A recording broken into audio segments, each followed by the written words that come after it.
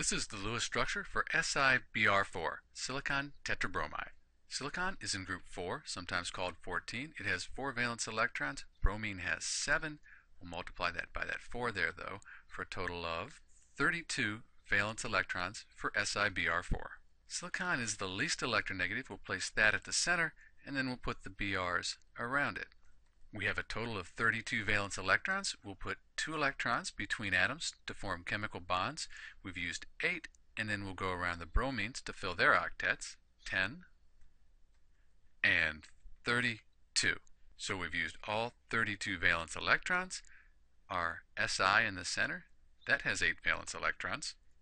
And each of the bromines have 8 electrons, so their octets are full as well.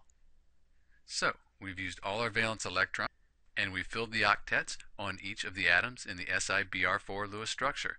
So that's it. That's the Lewis structure for SiBr4. This is Dr. B. Thanks for watching.